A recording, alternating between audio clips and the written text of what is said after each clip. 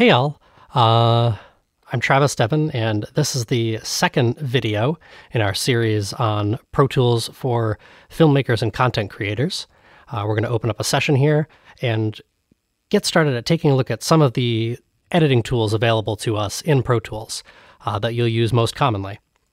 All right, so here we are with the second video in our series, and this video will discuss the basic editing tools available to us in Pro Tools and how those relate to editing speech or dialogue that you may find yourself editing for a short film, interview, or a podcast, or a voiceover for an advertisement or any type of branded content. We're also going to discuss how to use these tools as well for some basic sound effects editing for any sound effects that you may record. So this session should be included with the files along with this video. That'll include the Pro Tools session as well as these two audio files that we have here. And there'll be multiple ways for you to open that up. You should be able to open up the Pro Tools session. If you're working in a different version of Pro Tools than me, you may have to just ignore a dialog box that says, hey, this was opened up in a different version. If for some reason you cannot open up the Pro Tools session, you'll come up here in the left-hand corner and click on File, and then navigate to Import Session Data. And then included with the files that I'm going to give you, I'm also going to provide you with a AAF file that's called My First AAF. And you'll click on that, you'll open that, and it's going to have, you'll see these options for 2 tracks there. And you'll click Import. You'll want to copy the audio from source media, and there's no video, so you don't have to worry about that. When you do that, 2 new tracks will pop up in your session, and in 1 second you'll see those populate, and then those audio files will come into your Pro Tools session. I'm going to delete these for now, because we don't need them. And let's start talking about the editing tools available to us in Pro Tools. So right now, I have the Smart tool selected, but let's start with some other options. So first, we're going to come up to this toolbar here in the top left and click on just one of these. So here, this is the Trim tool. And what the Trim tool does, notice how my cursor for my mouse changes depending on where I am on this clip. What the Trim tool will do is it'll allow you to take clips that are on your timeline and trim the ends of them. I can trim this down like that. If there is some part of your file that's larger, it'll also let you extend those frame handles out. Another tool that we have here is the Selector tool. And what the Selector tool will do is allow you to select specific places on your timeline. Notice how my playhead moves with my Selector tool, where if I want it to play from a certain point, I can click there on my Pro Tools timeline. You can click either on your tracks in the session or up here as well in your ruler. What our Selector tool will also do if we click and hold is select certain portions of our audio that we can edit. So I could make a quick edit here, which in Pro Tools, Command E for edit or Control E on PC will split that region for us and create a new clip. I'm going to undo that. You can also press backspace and it will delete that. This next tool that we have here is the Grabber tool. This will change your cursor to this hand shape. And what this will allow you to do is grab this and move it around. So you can move clips around on the timeline. Up here, you'll notice that we have a bar connecting all of these. And that's the tool that I like to use most. It's called the Smart tool. And what happens with the Smart tool is depending on where your cursor is on the clip, it will change the function of what your mouse does. So right now, if I'm at the top half of this clip, this becomes the Selector tool and allows me to select certain regions of this clip. If I come to the bottom half of this clip, it will turn into the Grabber tool and let me move this around. If I come to the ends, it turns into my Trim tool, and then I can trim my clip. And one of my favorite features of this is if I come to one of the top corners, it lets me draw a fade right in on top of my clip. Some people don't like this Smart tool all the time because if they work with their timelines with their audio in smaller tracks, it's kind of difficult to determine between whether you're going to be in the top half or the bottom half of the clip. When editing specific audio, though, I sometimes blow up my tracks a little bit, and I find the Smart tool to be a very fast way to use it. One other tool that might be nice to mention here is the Scrub tool, which will allow us to come onto our audio and play it back. Trim tool, the selection tool, and the grabber tool. And then my favorite is the Smart tool. So you can play back specific sections by clicking and dragging. You can also go in reverse as well. The pencil tool you do not need to worry about right now. That's used for either writing an automation or certain very specific functions that aren't relevant to what we're doing right now. So for the purposes of this video, I'm going to remain in the Smart tool. That's how I prefer working. And we'll start working with this audio. However, before we really dive into this, I want to talk about how to work with this in different edit modes that we have. Up here, you'll see 4 different buttons that you can click on. Right here is grid. So if I select my grabber tool in grid mode, what'll happen? Let me set my grid to a larger value so you can see this easier.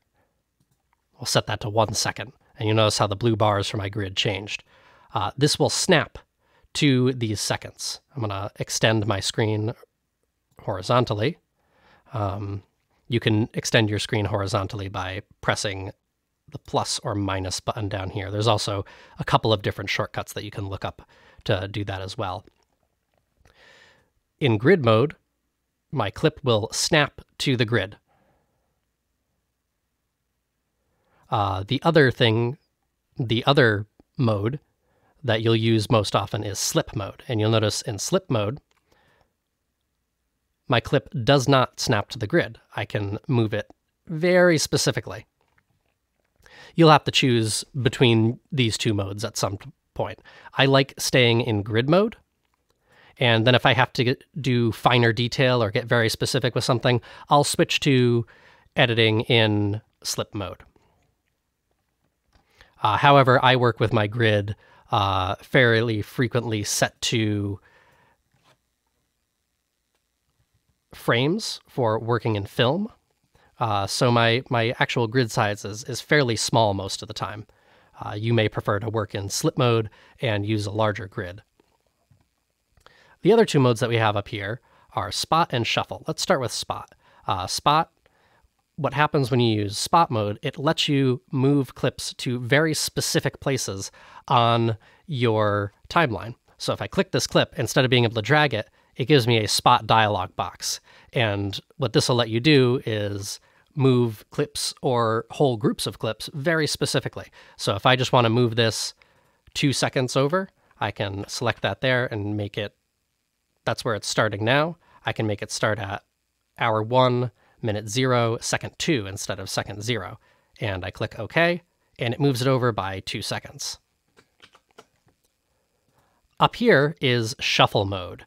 Shuffle is in red for good reason, because shuffle turns your timeline into a destructive timeline.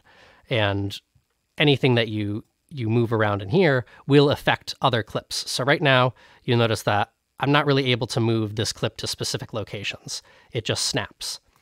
Where shuffle mode is used more often is for editing out specific things and having your tape or your recording just come right back onto itself. It's as if you were to cut a section out of tape or film and then join the other 2 sections. So watch what happens when I do this.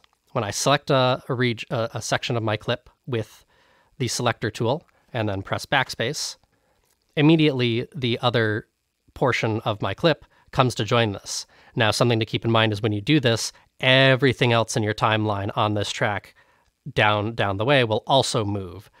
So when editing for film, shuffle mode can be very, very scary, and you don't want to use it if you're going to throw a lot of stuff down the line out of sync. Where shuffle mode can be used effectively is editing something that does not have to be synced to picture, like a podcast or a specific voiceover. I'm going to undo what I did and come back to grid mode so that we can work in grid mode. Some other tools that you may find useful are cut, copy, and paste. And the functions for those, the shortcut keys in Pro Tools, are similar to what they would be in any other program. So I can come here, I can press Command-C for copy, and then Command-V and paste it in a location. Control-C or Control-V will work on a PC. You can also cut, Control-X, that cuts it out, and then Control-V will paste that. Let me undo what I just did. Cut, copy, and paste, three of the most useful things that you'll actually do when editing dialogue for film or any other type of creative content or media that you're creating. In addition to that, I want to talk about fades real quick. So with my Smart Tool, I can come up here and drag in fades. If you're not working with the Smart Tool, there's a couple of different shortcuts that you can choose. But one of the more easy ways of doing this is highlighting a region, selecting where you want your fade to be, and then pressing Command or Control F on PC. And you'll get a fade dialog box, and you can choose exactly how you want your fade to be. You press OK, and it draws in a fade there. All right, so let's actually practice editing this small bit of dialogue that I have recorded here for this session. If you'd like to follow along in your own sessions, I highly recommend you do that, or do this at another time, just so you can get a feel for editing a clip in Pro Tools. So I'm gonna select this clip. Come back to my Smart Tool, and I'm gonna press play. So spacebar on my computer. This is a quick test recording so that we can play around with our editing tools in Pro Tools. We can play around with the trim tool, the selection tool, and the grabber tool. And then my favorite is the Smart Tool, although some people absolutely hate the Smart Tool. So that'll be that. And I think there's a couple of ums and ahs in here that we'll try to remove. Another good exercise for you guys that I'll include in this file as well is me counting from 1 to 10, and you guys can try to either remove all the odd numbers or all the even numbers. So let me just give you a second real quick. And 1, 2, 3, 4, 5, 6, 7, 8, 9, and 10. You might have to remove that "and" too. So that includes that concludes my test recording. All right, so there's our test recording.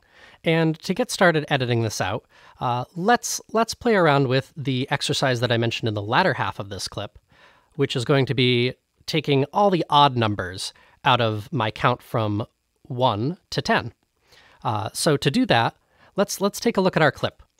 I have a lot of the clip that I'm not going to use. I remember listening to this, so looking at my waveform that's displayed to me right here, I can clearly see that this region right here is where I counted from 1 to 10, because I have these little spikes in the waveform for where I would have actually counted those numbers out, as opposed to just talking, which looks like this in the waveform.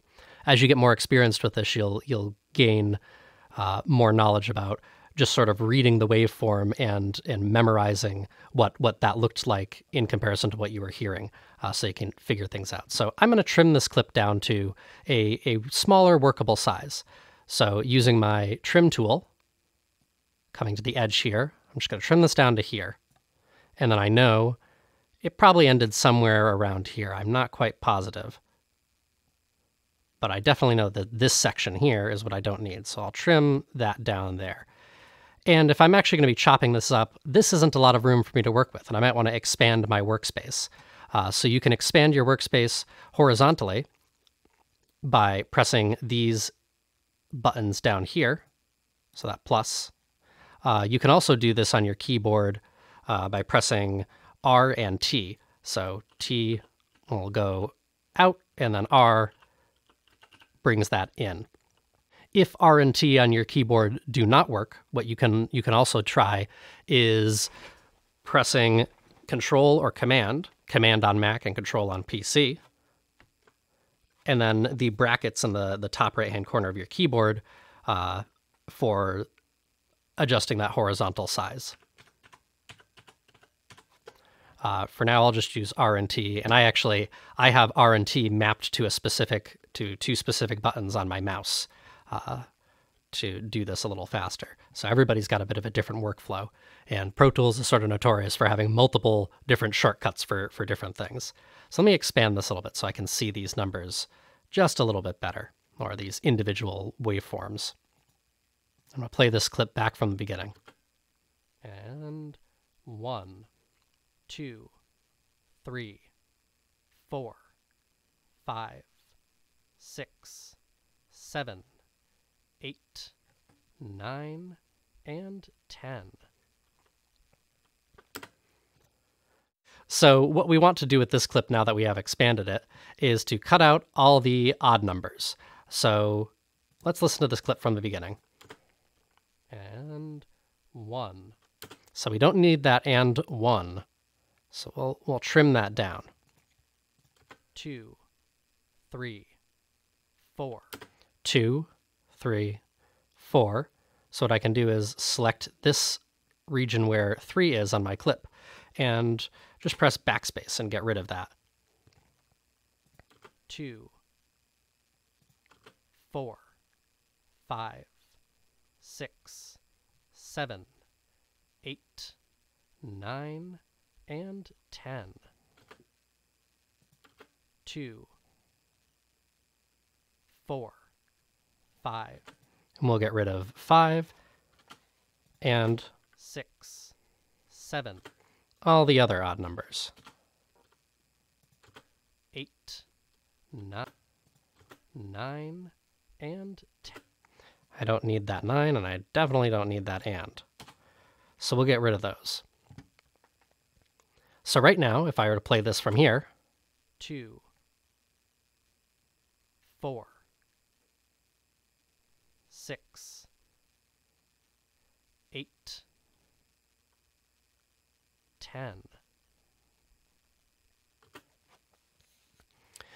But now we have these pesky spaces in between all of these. And something that we can do is just in grid mode, drag these over. And you can drag your clips around here.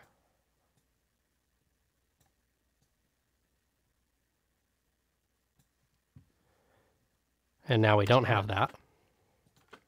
2, 4, 6, 8, 10. I'm just going to adjust this real quick because I don't like the timing of 8 and I don't like the timing of 10. 2, 4, 6, 8, 10.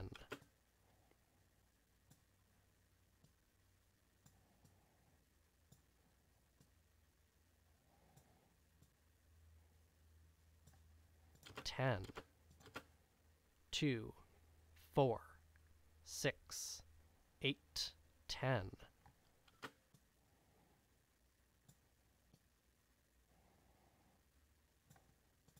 8, 2, 4, 6, 8, 10. Kind of come right on top of that 10. I'm not going to get too nitpicky with this, but what we want to do here is not leave these spaces right here in between. Right now we have these clips right up against each other, and you may not hear it here. 2, 4, 6, 8, 10. Let me see if I can force a pop to happen. 2, 4. So that little sort of pop that you get at the end of me saying 4 is not preferable. And with a lot of lower frequency content, so something lower than my voice, you'll actually get a very specific pop on your speakers from having a waveform end abruptly like that. So what you want to do is between these little edits that we've made is create a crossfade. So we can do that by using our fade dialog.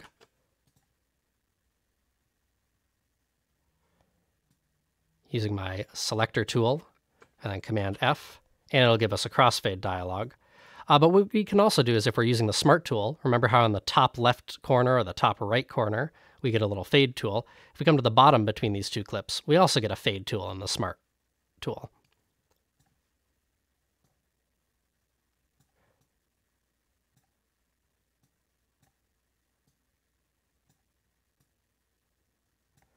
Which you'll find useful. You can draw in little crossfades there. 2, 4, 6, 8, 10.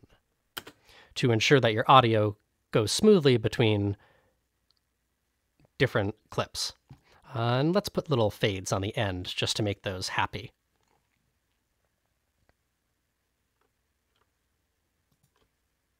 Two, 4, 6, 8, 10.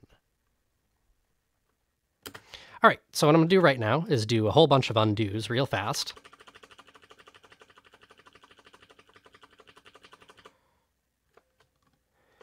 And let's say we didn't want to actually do all the work that we just did where we were dragging those clips around. We're not syncing this audio to anything right now. It's not synced to picture. So one of the tools that we can use, let me show you how shuffle mode works. So in shuffle mode, this is a good demo of what shuffle mode can do. And 1. So that and, I don't need that. I'll take my trim tool. I'll trim my clip there. You notice how it comes to the same spot in my timeline. So if you're savvy, you can use that to good effect. But where shuffle mode will really come in handy is removing these numbers fast and putting all our clips together easily. 1, 2. So I want all of the odd numbers this time. Let's get rid of this 2. 3, 4, 5. This one will be 6. 1, 3, 5, 7, 8, 9, and 10. We don't want 8, and we don't want 10 because it's an even number. And you'll notice that shuffle mode just slammed all these clips right together. And that can be very useful for certain editing workflows. Now, if you don't want to draw those fades in individually, what you can also do is select all these regions at once. I just selected multiple regions, by the way, by clicking the grabber tool on one of them, holding Shift, and selecting the others down the line. Many other programs will function like that as well. And then pressing Command F for our fade dialog. And here, what this is going to let us do is actually pick all of our fades that we want. So you can do what we call batch fades and add them all at once. 83 milliseconds. Yeah, sure. Why not? Let's go with that for now. You'll notice that the fades are quite small, but it's not super important that they be long. A lot of times smaller is better when trying to avoid different artifacts between different clips. 9. So that's another way to use all of those tools. So leaving this alone right now, I'm going to be sure to come back into grid mode. That's the one issue with shuffle mode, is you'll do something, one task in shuffle mode on one track, and then you'll come to another track and you'll inadvertently make a mistake and move everything in the timeline. ProTools has undo though, so you can always Control Z and get out of there. Before I do anything else, I'm going to press Command S or Control S on PC, or save to save my session. You should save more frequently than I just did to be happy. Every time you think of it or move from one task to another, press Command S. It's something that I do pretty frequently. And down here, I have some sound effects that I've edited, or I've recorded and are unedited. We're going to do a little bit of editing for them. So this is a keyboard that I've edited. This is a keyboard that I recorded.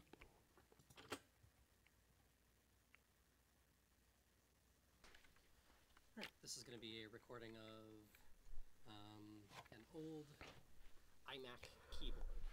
Let's see if I can get this microphone just a little closer.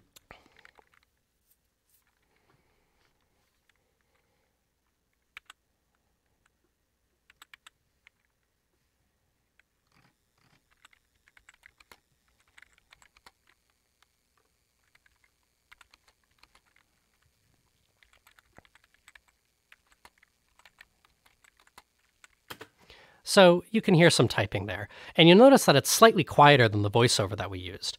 This was a quieter source that we were recording, and a lot of times you don't want to record super loud with certain sound effects in case something ends up becoming louder than you expect. You want to leave yourself plenty of headroom, and this is a recording where I had plenty of headroom available. For now, let's just focus on this section of typing. So with this sound effect that we recorded, this table, or this, with the sound effect that we recorded, this keyboard, you'll notice that it's a little quieter than the other voiceover that we had recorded. That's just the nature of how it was recorded, and you'll notice this with a lot of actual location audio that comes off of most film sets, because you're not really trying to push those boundaries too much. You want to leave yourself enough headroom when recording sound effects or in an uncontrolled environment that you don't accidentally distort your audio. You can always add what we call digital gain later. And one of the ways to do this in Pro Tools, if this is a little quiet for you right now, this is going to be a recording of an old... And looking on my meter here, it might be a little quiet. If I come to my mix window and press Command equal sign or Control equal sign, I have some meters here. And if I press play, this is going to be a recording of an old iMac keyboard. Let's see if I can get this microphone just a little closer. You'll see 0 here.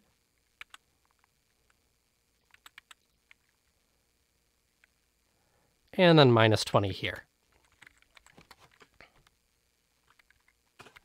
So because of the nature of this, what we're recording, because it's a little bit more transient and not as much of a sustained sound as my voice, what you'll notice is that it sounds a little bit quieter. And we can add a little bit of digital gain to this if we want. Now, the fun thing about Pro Tools and digital gain is that it doesn't actually add noise to your recording. The noise floor will get louder because it's already there on the clip that you've recorded, but it won't add anything. So we can give it a little bit. And then there's this little clip gain meter down here that we can click and drag.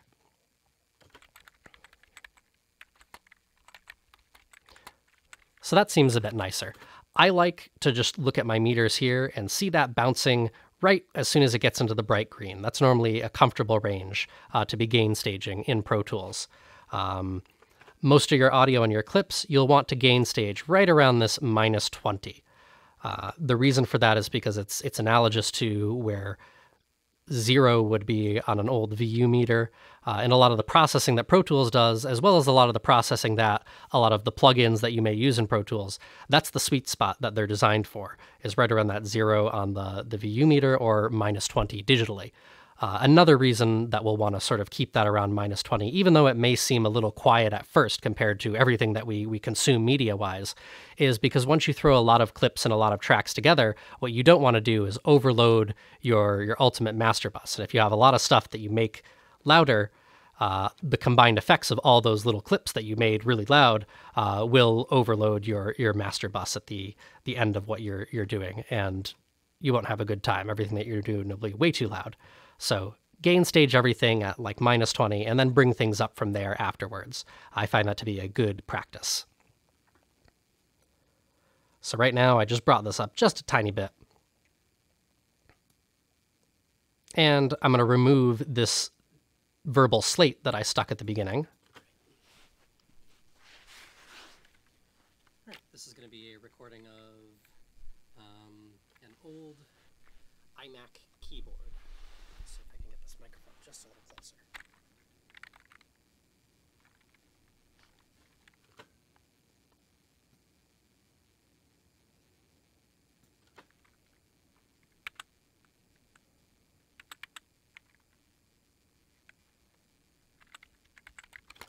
So I don't really like these couple of clacks at the beginning. It doesn't sound very good for our sound effects, so let's just trim those out.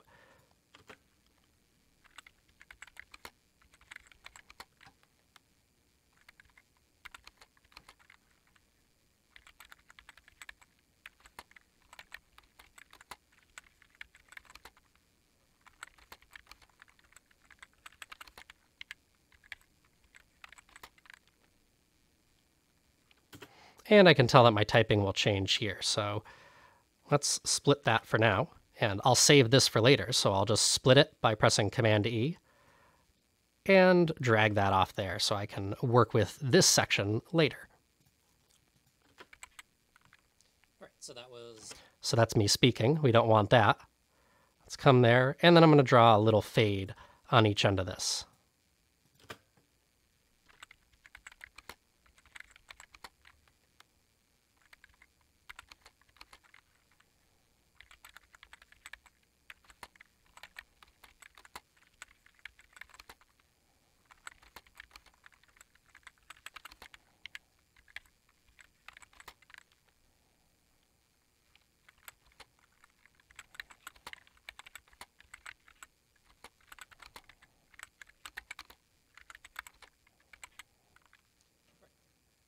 Oh, there's a little bit of my voice there.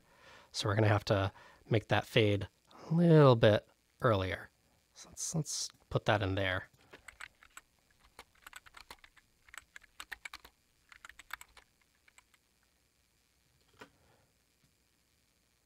I don't like that either. I don't like actually hearing it fade out at the end. So I'm just going to make a shorter fade.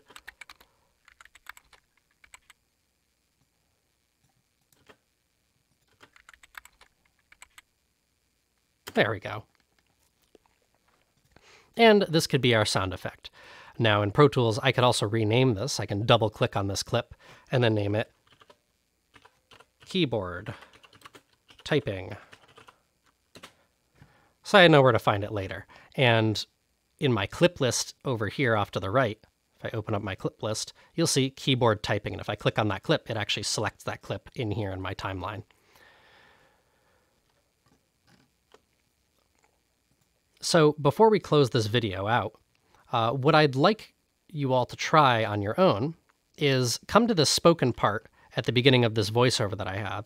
I'm not really going to do it in the video for the sake of time, and try to edit out some of these individual little ums and ahs and ands when you can. This is a quick test recording so that we can play around with our editing tools in Pro Tools. We can play around with so just that very first section, we've already got a couple of things that we can deal with. This is a quick test recording so that we can play around with our editing tool. Like that. We don't like that there. There's a little... So let's get rid of that. So that we can play around with our editing tools in Pro Tools.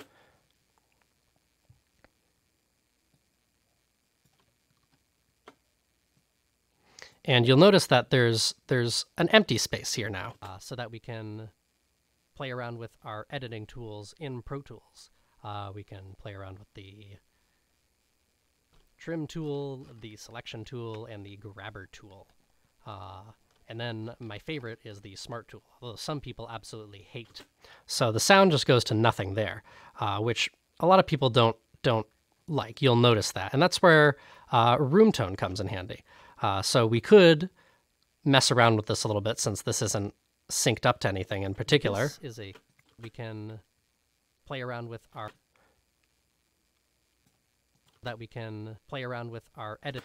But the way I say that last word and then hit play around with, maybe we don't want those to be so close together. So we'll space them out just a tiny bit so that we can play around with our editing tools. That sounds a little bit better. So that we can play around with our editing tools in Pro Tools. We can play around with the grabber tool. And then my favorite is the smart tool, although some people absolutely hate the smart tool. So that'll be that. And I think there's a couple of ums and ahs in here that we'll try to remove. Another is me counting from 1 to 10, and you guys can try to either remove all the odd numbers or all the even numbers. So let me just give you a second. So right here at the end, what I just spent time looking for in here was some room tone that I can fill that space with. A lot of times you'll be provided room tone separately, but sometimes you aren't. A lot of production environments and demands from production environments don't allow you to really record room tone as easily as one would like or would imagine as possible. So what we can actually do is we can take this from other sections, and this is where I mentioned cut, copy, and paste being some of the most valuable tools that you have at your disposal. And 10. Might have to... Oh, there's a little bit of me swallowing there. That's not good. And 1, 2, 3. So it seems like there's some good room tone here. I'm gonna Command C, and then I can paste this. But I don't want it to take up the whole thing. So what I'm going to do is just select the region where I want it, and then I'll do Command Alt V, or Control Alt V on a PC to have what I copied fill only the region that I selected. There we go. There's my room tone. I'm going to add little crossfades on that. And now we just bridged a little gap between there using just cut, copy, and paste so that we can play around with our editing tools in Pro Tools. We can play around with the... This is a quick test recording so that we can... So what I'd like you all to do in your free time is experiment with this recording that I made here and see if there's any little ums and ahs that you can remove. Or if you really want to do something fun, take the words that I say and rearrange them to sound like something else. Have fun with it on your own. That's the best way to do this and learn more of this, is take this, chop it up, and do some more with it. So that being said, that's our last video, or our last video. All that being said, this was our second video for Pro Tools for content creators and filmmakers. I hope you enjoyed it, and stay tuned for the next video.